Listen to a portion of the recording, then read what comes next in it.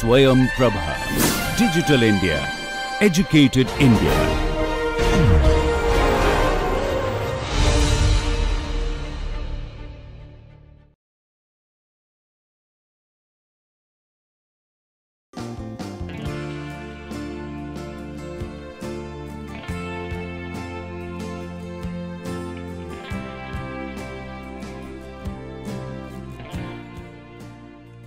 So, welcome back.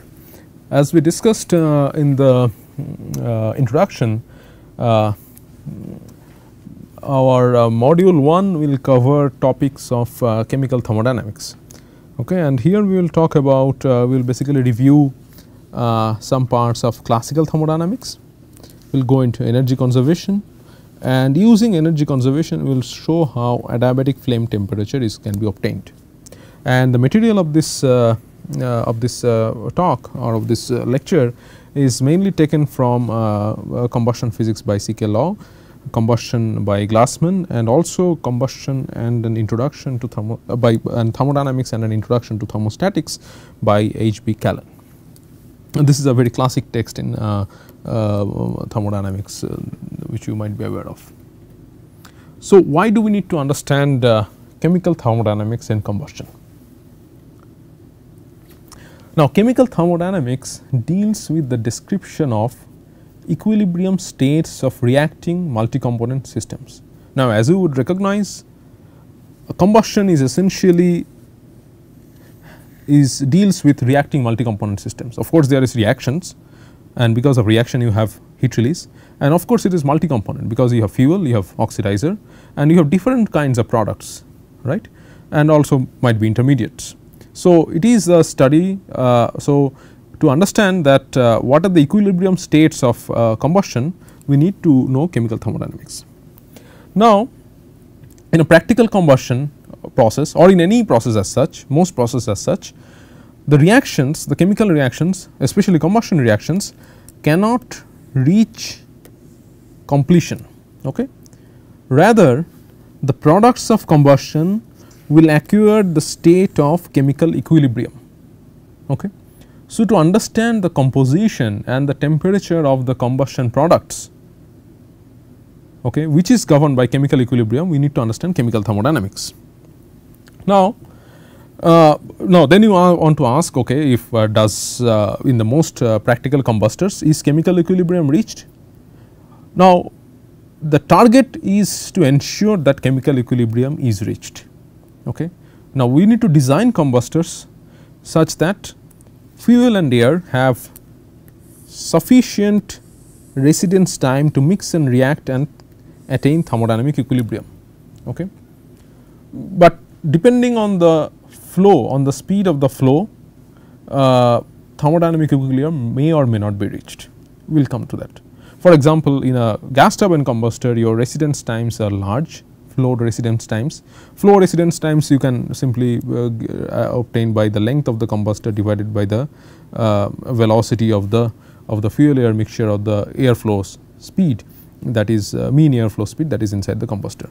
So, this you can define as the residence time. Now, in a gas turbine combustor this is large. For example, in a scramjet combustor this can be very small, because in a scramjet combustor your U is very large, right. So, in a scramjet combustor you may not have thermodynamic equilibrium, in a gas turbine combustor you may or may not have thermodynamic equilibrium, okay, but the target is to ensure that it is reached. Now, when you do a first cut design, an engineering design, you do not need to go into the different things like how a flame looks like inside a combustor, how the flame structure looks like, how does the flow look like. When the first, of course, those are needed for optimizing the combustor or the optimizing the engine, but for the first cut analysis you need to know what is the heat and the power output that you can obtain from the combustor, okay, and that can be estimated by assuming thermodynamic equilibrium of the combustion products. So, that is why in thermodynamic equilibrium or chemical equilibrium is a very important tool that we must know for combustion engineering. Okay. So, the basics of the basics of the combustion engineering are thus covered here. So, now practical reactants, what should undergo combustion, and the product of what should be in chemical equilibrium? Fuels. So, what are the question is, what are the fuels? Gaseous fuels can be hydrogen, carbon monoxide, methane, ethane, propane, butane. If it is greater than 5, if the number of carbons is greater than 5, typically they are liquid. And in the previous introductory lecture, we have seen the importance of liquid fuels because of their very high energy densities. Okay. And then we also have alcohols, and for other purposes, for power generation purpose, we might have coal, woods, etc., metals, which is not of importance in this course. So, fuels, liquid fuels and gaseous fuels are of primary importance in this course, which are mainly hydrocarbons. Now, oxidizer. Now, the great thing about, the most important thing about air breathing combustion, air breathing engines as such, is that here of course you are carrying the fuel in the fuel tank, but the oxidizer you are taking from the air, from the atmosphere. So, this has a great benefit that you are not carrying the oxidizer with you, which reduces the payload of the which allows you to carry some other things, and also you do not spend money to get the oxidizer. Okay, it comes free. So, that is the hallmark of air breathing propulsion, that we are not carrying the oxidizer and it comes free from the atmosphere. So, we only have to spend money for the fuel, only the fuel costs. Okay. So, how does what is the composition of air? We know that for every point we know that air is composed of 21% volumes of oxygen and approximately 79% nitrogen, and the rest are, there is also some amount of small amount of carbon dioxide and also inert gases, etc. So, for every, we can write that for every 4.76 moles of air, there is 1 mole of oxygen and there is 3.76 moles of nitrogen. Now, please note this number 3.76, it essentially is comes from dividing 0.79 by 0.21. Now, this we will use this number very often, because most likely, because as we, the topic of the title of this course is air breathing, essentially combustion and air breathing engines. So, we will only deal with hydrocarbon burning in air. So, we will frequently encounter this number of 3.76 moles of nitrogen. So, let us consider the overall combustion reaction of methane, in which this is methane and this is oxygen, and it produces 2 moles of water and 1 mole of CO2. Okay. So, first we define something like an equivalence ratio. Equivalence ratio is the fuel to oxidizer ratio, the actual fuel to oxidizer ratio divided by the stoichiometric fuel to oxidizer ratio, which you probably already know. Now, fuel lean, of course, if it is between 0 and 1, it is fuel lean, and if it is between 1 and infinity, it is fuel rich. Of course, you see that this fuel lean and fuel rich definitions are not very do not occupy the equal ranges in it do not occupy equal ranges. So, we can also define a normalized equivalence ratio phi capital, which is defined as phi divided by 1 plus phi, and this gives a more symmetric definition for fuel lean and fuel rich. Of course, you must remember that if it is this though we define phi from 0 to 1, this does not mean that combustion happens between phi from 0 to 1. It only happens within certain range of phi, and which will be later defined as flammability. Okay. So, now with this we need to review the concepts of classical thermodynamics. Now, let us go slowly over this. It might appear a little bit new, but this is important to introduce the classical thermodynamics in a slightly different manner, and this is mainly taken from this the concepts are basically taken from this book Herbert B. Kallen, Thermodynamics and an Introduction to Thermostatics. So, what are the postulates? There are basically 4 postulates, and there can be several corollaries, which will not go into that. The postulate states that there exist particular states called equilibrium states, which you might be aware of. Equilibrium states in thermodynamics here, where basically all the motivation is to find out these equilibrium states and the characteristics of these equilibrium states. So, this says that there exist particular states called equilibrium states of simple compressible systems that macroscopically are characterized completely by the internal energy U this is internal energy U, volume V, and the mole of the particle numbers or mole numbers N1, N2, Nk, that is if you have different species in your system like methane, oxygen, etc. So, the mole numbers of them of the chemical components. So, a state can be essentially characterized by the internal energy U, the volume V, and the particles number or the mole number. Okay. Then it states that there exists a function called entropy S, which is a function of these extensive parameters U, V, and N. Now, you remember what are extensive parameters? Extensive parameters are those that depends on the size of the system, right. And if you say double the size of the system, the magnitude of the parameters also gets doubled, or if you triple the size of the system, the magnitude of the parameters also get tripled. So, S is a function of these extensive parameters, okay, of any composite system defined for all equilibrium states and having the following property. The values assumed by the extensive parameters in the absence of an internal constraints are those that maximize entropy for the composite isolated system. So, this says that these parameters, these extensive parameters U, V, N, I will act in such a manner that your entropy is maximized in these equilibrium states. Okay. And the entropy of a composite system is additive. This is the third postulate, that entropy of a composite system is additive over the constituents of systems. Moreover, the entropy is a continuous differentiable and monotonically increasing function of internal energy. And this is the fourth, which is not really important now, it is called the third law of thermodynamics, that is the entropy of any system vanishes in the state for which d partial du ds Vn equal to 0 at the 0, that is at the when temperature is equal to 0. These first three postulates are very important and we will use them to essentially review chemical thermodynamics. So, if you see, if you go to this second postulates, it says that S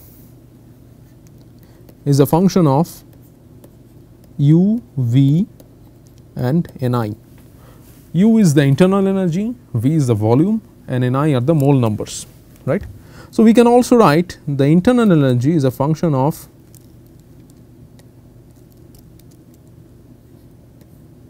S, V, and Ni. If so, we can write du is equal to partial du ds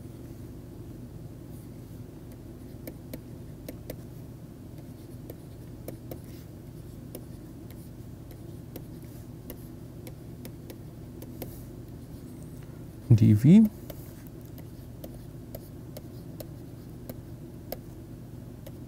over all species I is equal to 1 to n, say there are total n species. Okay. So, this we can write.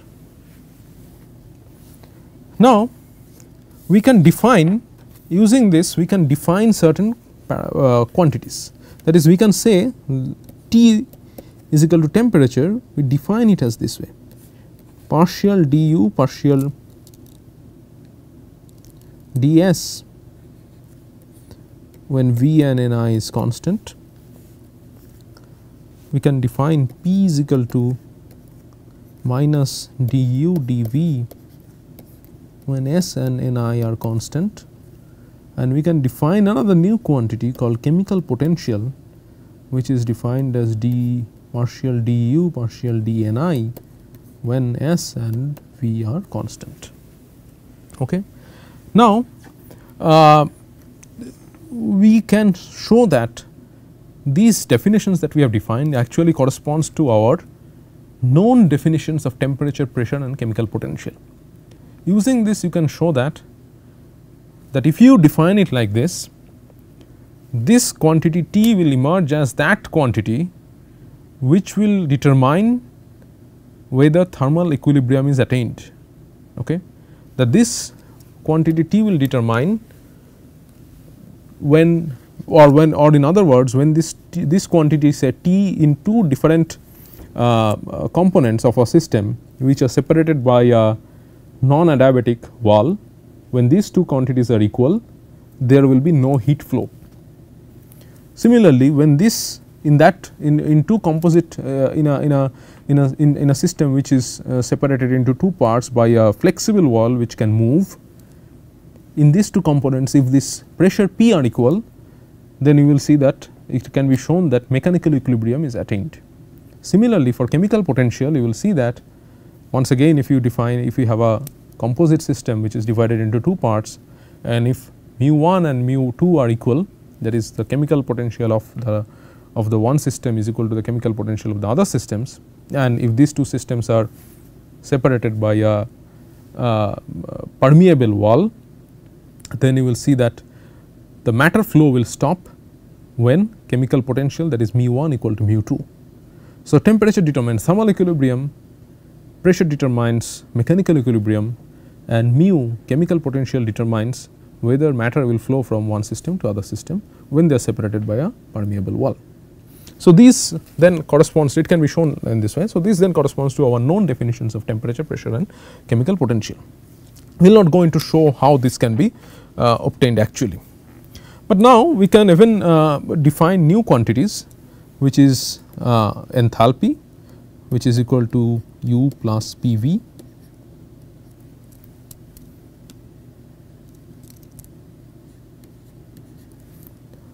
we can define Helmholtz free energy, A is equal to U minus Ts, and we can define Gibbs free energy is equal to H minus Ts. Okay. Now, this quantity is, we will see that is very important for determining chemical equilibrium. Okay. Now, if you go to the third postulate or the let us go back, yes, if you go to the second postulate itself, you have seen that this part says that the values of the extensive parameters in absence of an internal constraints are those that maximize the entropy for the composite isolated systems. Okay. So, we can write, that means that the equilibrium criteria for a isolated system from the second postulate emerges as ds when UVN is equal to 0, and it can also be shown that the corresponding equilibrium criteria in terms of Gibbs free energy will be dG for TPN is equal to 0. Okay. Now, when T and so what was the definition of so we defined that we defined G is equal to H minus Ts. So, what does this mean actually? Okay. So, this means that, so we can write, and of course, we have defined that G is equal to H minus Ts. So, we can define dG is equal to dH, if we differentiate, is equal to minus Tds minus SdT, and that is equal to du plus PdV, that is if we differentiate H itself, where H is equal to U plus PV.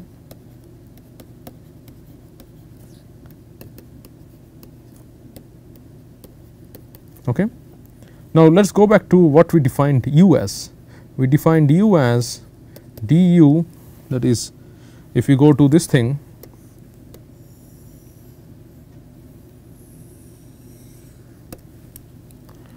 this is du is equal to TdS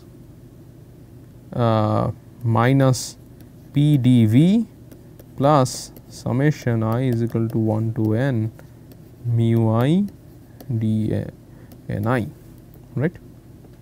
This is what we obtained, that is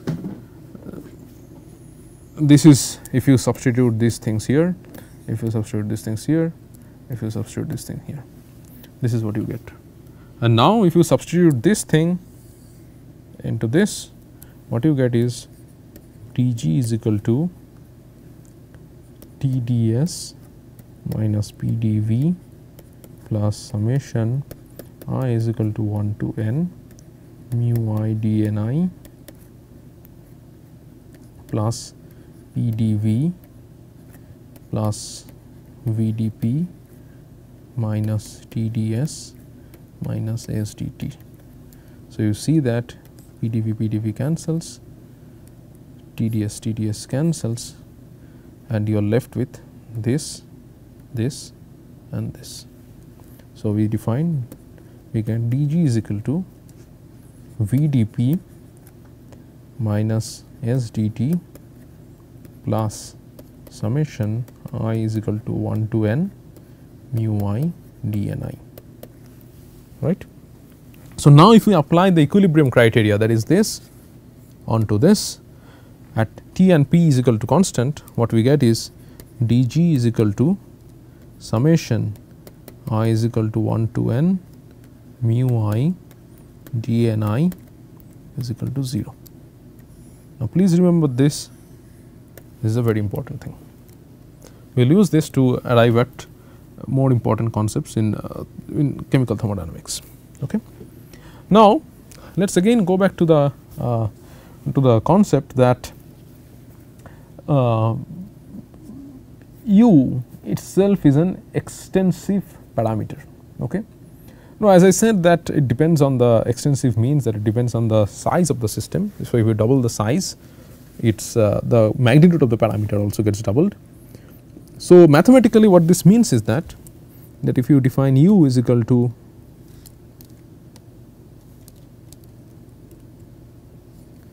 lambda s, lambda v, lambda ni, then we can write lambda U is equal to S V Ni. Okay. Now, mathematically this means that these are first order homogeneous quantities. Extensiveness essentially implies that first order homogeneous. Now, we can then invoke Euler's theorem and we can go into a first order equation of the form if we write lambda xi y is equal to lambda xi, which can be any variable as such, and y is equal to lambda xi, just like we have written internal energy. If we can write it for a general variable y, dependent variable y, and the general dependent variable xi, we can, if we write this just like we have written for internal energy, and then whose differential is given by dy is equal to summation I g I dxi. Then by Euler's theorem, y is given by summation I g I xi. Okay. So, this is what it is. So, then it means that all the differentials that we have obtained for internal energy, we can remove and obtain the function or the parameter itself. Okay. So, this we can allow us to simply remove all the differentials in G etc. We can remove the differentials of internal energy and we can write it as internal energy as H u is equal to Ts. It was essentially du is equal to Tds minus Pdv plus summation I mu I dni. So, by these things, by this Euler's theorem,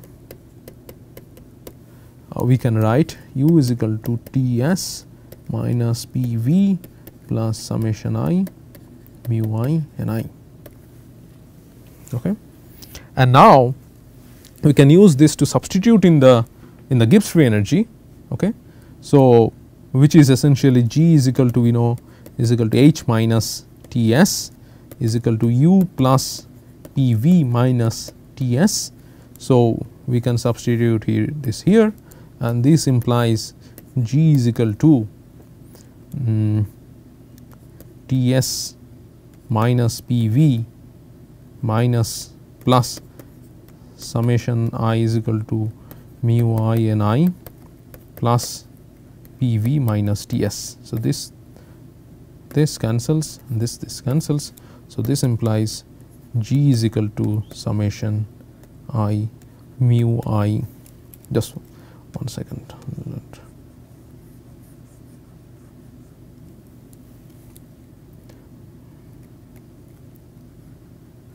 this implies G is equal to summation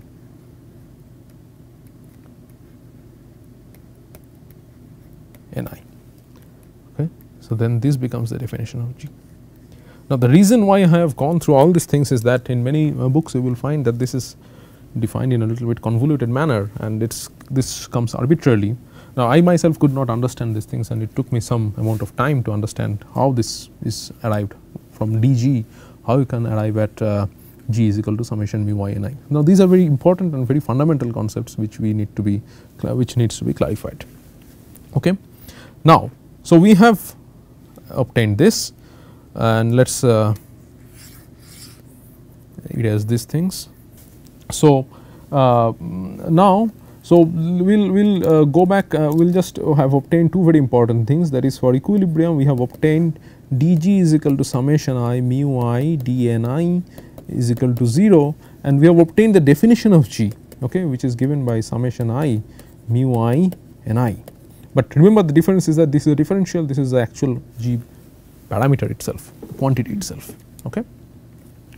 So, now let us go and apply this to a real chemical reaction and see how we can what property we can obtain for that for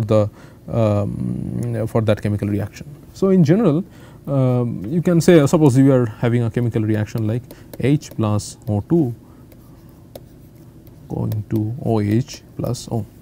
Now, of course, you know that this is one chemical reaction which is very simple. So, this all the stoichiometric coefficient, this is 1, this is 1, this is 1, this is 1, right. Now, of course, there can be numerous kinds of chemical reactions. So, we need to have a general representation, and the general representation for this can be like something like I can write I can write a general reaction like Y is equal to 1 to N nu I dash Mi. Nu I dash is the stoichiometric coefficient for the reactant, Mi is the name of the species, which goes to summation I is equal to 1 to N nu I dashed Mi, okay. And this is the name of the product, and this is the stoichiometric coefficient of the product. Now, it goes to 1 to N in both sides. So, if you apply this to now this equation, N is equal to then is 4, because in the total reaction we have 4 species: hydrogen atom, oxygen, 1 hydroxyl radical and 1 oxygen, right. So, let us these things so that it is not confusing. All right. So, here if you see that our nu I dashed for H, if I write the name of the species and nu I dashed and nu I double dash, and this is say our Mi, okay. So, for H we have nu I dash is equal to 1, nu I double dash is equal to 0, okay, because it does not appear on the products. So, we can say the stoichiometric coefficient of H in the product side is 0. For O2 we have 1, we have 0. For OH we have nu I dashed is equal to 0, and for this is 1, and for O we have this is equal to 0, this is 1. So, this I hope explains you the principle by which you are writing this generalized equation, okay. Now, this is just for a demonstration purpose, and but this is I mean the reason for introducing this kind of notation is that this is if you are suppose writing a going to read a code, a commercial code or a research code, and you are going to read the manual or going to read literature, you will find that there this the reactions are represented in this generalized manner and not really in the this manner. So, it is important to get familiar with the state of the art notations also. Okay. So, that is why I have introducing this kind of notations. All right. So, now say this is our generalized reaction which we will use throughout this kind of generalized reaction notation. And now now by element conservation we can say that we can write essentially dni divided by nu I double dash by nu I dashed is equal to dnj divided by nu j double dash by nu j dashed, and that we can represent by a progress variable lambda, which is the reaction progress. So, for this d lambda amount of reaction progress, this amount of Ni is can be produced or consumed depending on the sign, and this is proportional to their stoichiometric coefficients. rather the change in the stoichiometric coefficients between the product side and the reactant side. All right. So, we can write dNi is equal to nu I double dash minus nu I dashed times d lambda. Okay. So, we can now substitute this here. So, the condition of equilibrium becomes dg is equal to summation I nu I double dash minus nu I dash times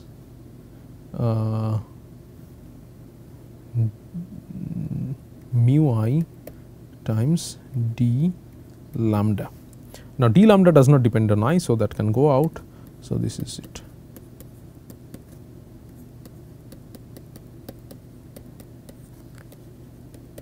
This is equal to 0 for equilibrium. Okay. Now, we will come back to this. Let us remember this and we will come back to this very soon. Now, let us consider a single ideal gas at constant temperature. Okay. Need not be in equilibrium.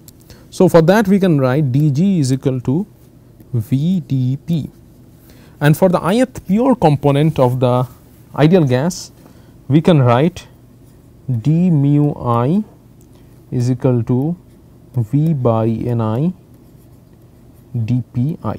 I will not derive how you do this, and this is left as a little small exercise to you. So, you can check how you can basically go from for a system not in equilibrium, how this can be arrived at. This is very simple, just you have to take the differentials. Okay. Now, for an ideal gas we know that P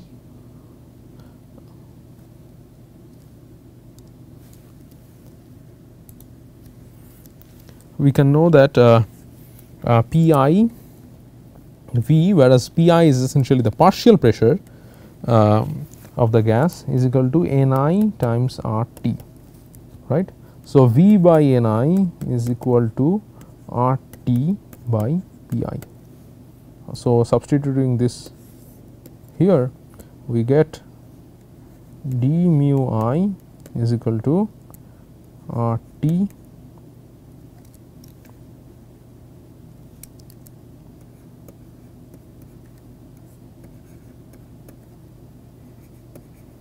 dpi, and now we can integrate on both sides from a given reference state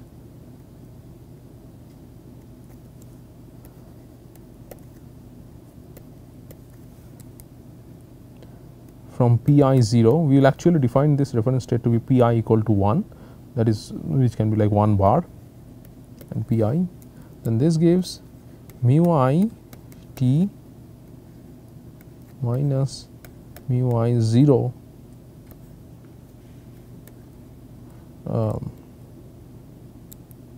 T is equal to RT ln Pi by Pi 0. Pi 0 is equal to, we can say, always 1 bar, or and that is our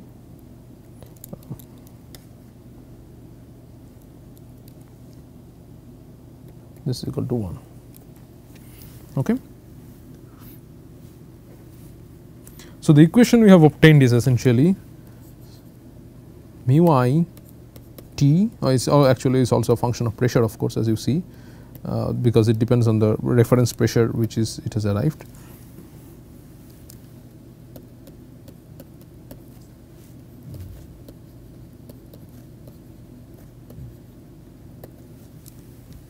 Okay.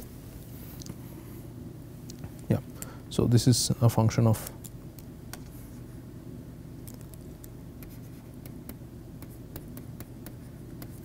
pressure also. Okay. Fine.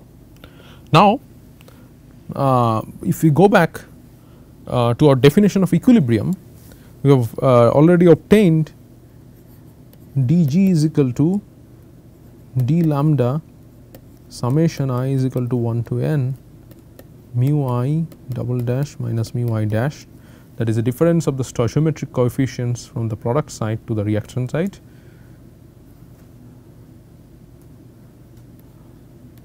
mu I, this is equal to 0. Now, of course, d lambda is arbitrary, so we do not need it. So, this is the equation that we obtain. Now, what we can do is that we will basically substitute this thing here. Okay. So, if we do that, we obtain summation I is equal to 1 to n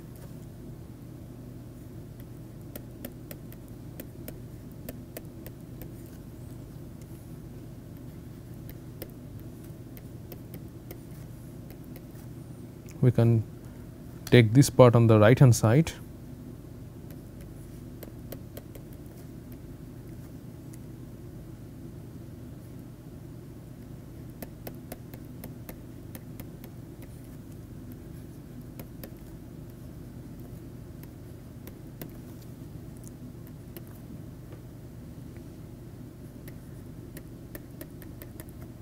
This is equal to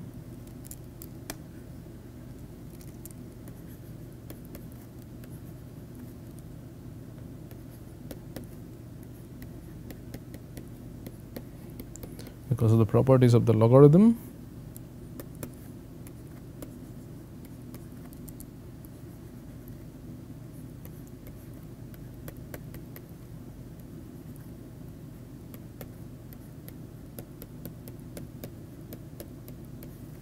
okay.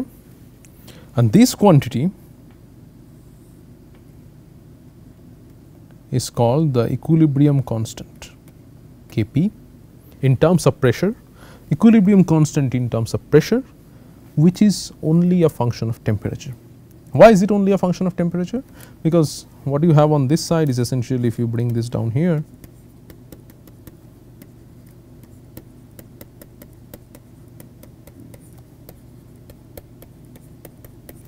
so if you take this here in the denominator, so this is a function of temperature alone, this is a function of temperature alone.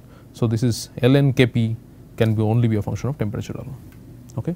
So, you must always remember that though it is Kp, it is only a function of temperature. Okay. So, of course, you see what it is, essentially it is a product of the different partial pressures raised to their stoichiometric factors, stoichiometric proportionality, stoichiometric constants for the given reaction. Okay. So, that is what Kp is, and this is a very important tool to understand, to estimate why we have got this. This is a very important quantity which can be, you can find in different kind of tables for a given reaction or for other things. Using the Kp, we can find out what is the composition of chemical equilibrium. That is, what is the combustion, what is, if you are interested in understanding what is the composition of the combustion products, that is given by Kp. So, that is why it is a very, very important constant, but remember always that it is a function of temperature alone. Okay. So, what we have obtained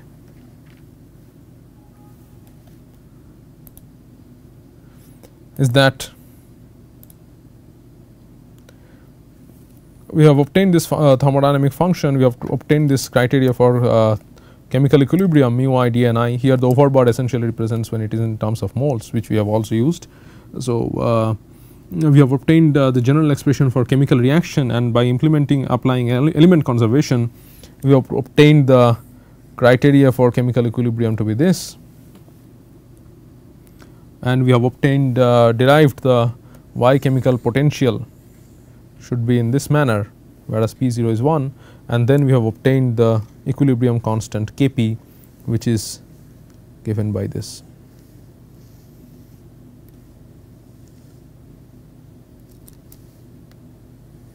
So, this is what we have obtained, and the final expression for Kp as given here is this one. Okay. So, now as I said that you can see it is written here that the Kp can be at a given temperature can be tabulated for a given reaction. Okay.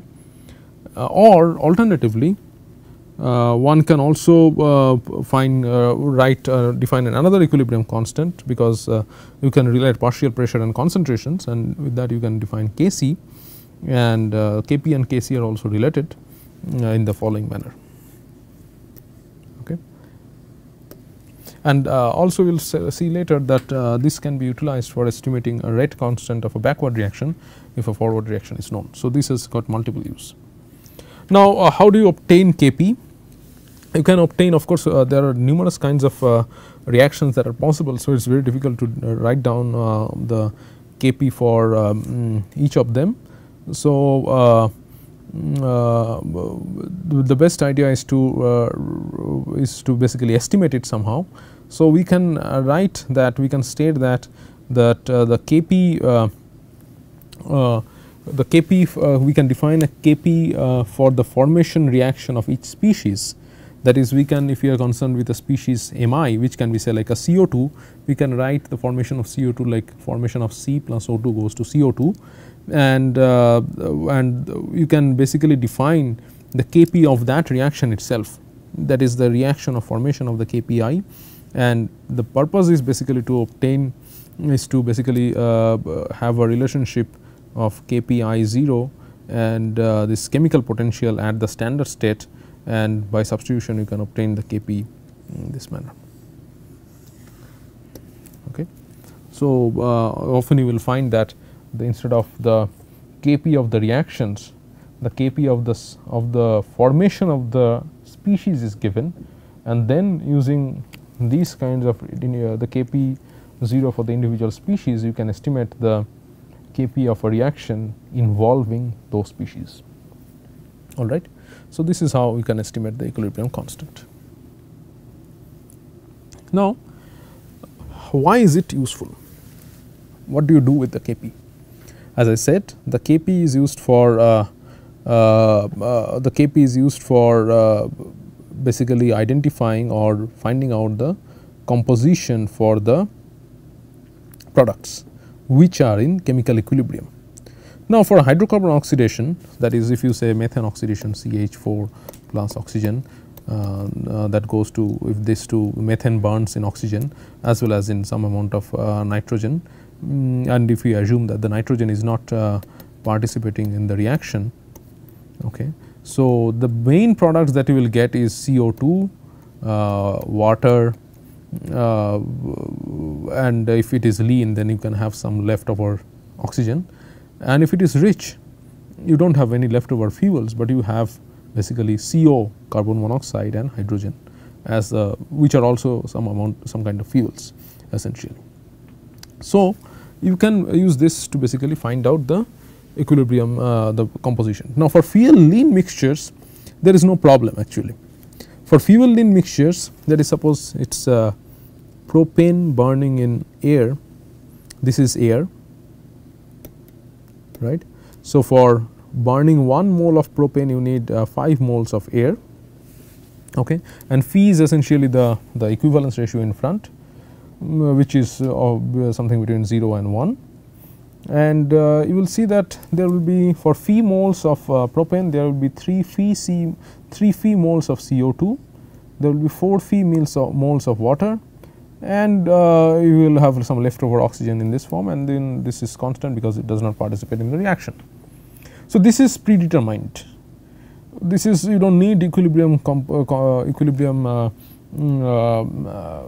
constants to find out the composition of CO2, water, and oxygen, because these are uniquely defined through element conservation. That is, just by looking at the reaction and by looking at how the 3 moles of C, the 3 molecules of C in the propane and 3 atoms of C and 8 atoms of H in propane, how they are, how it is the formula for propane and the formula for oxygen and nitrogen, etc. You can find out how many, what will be the proportionality constants for, what will be the stoichiometric constants for CO2, what will be the stoichiometric constants for water, and for oxygen and nitrogen, so on and so forth.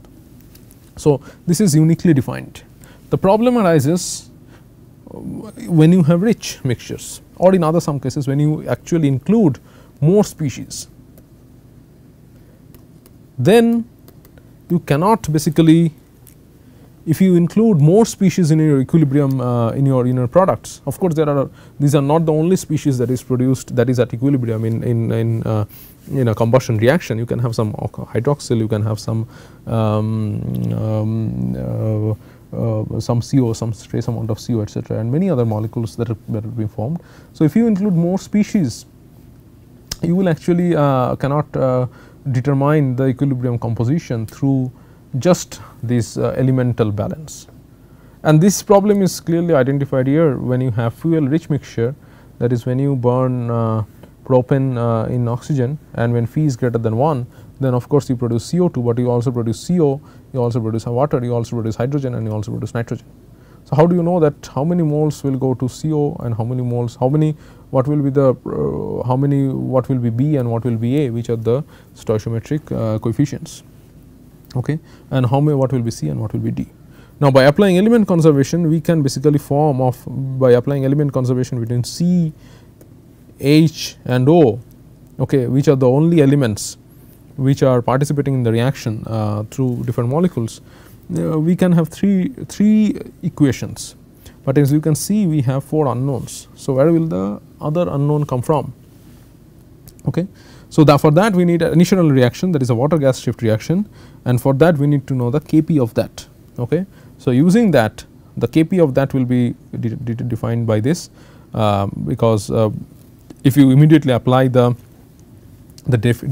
derivation of Kp that we have obtained in terms of the partial pressure raised to their stoichiometric coefficients for this water gas shift reaction, you will immediately find that Kp is this form, and then you can find BCB, you can find this will be proportional to B times C times divided by A and D, and if you can get this from the table, you can get this from this value from the table, and we can find the additional equation that was missing to derive the 4 unknowns. So, like this, using Kp you can find out the equilibrium composition, the equilibrium composition of the products of combustion reactions. Alright. So, this class ends here. Next we will see how we can apply energy conservation to basically obtain the temperature of the adiabatic flame temperature for a combustion reaction. Thank you.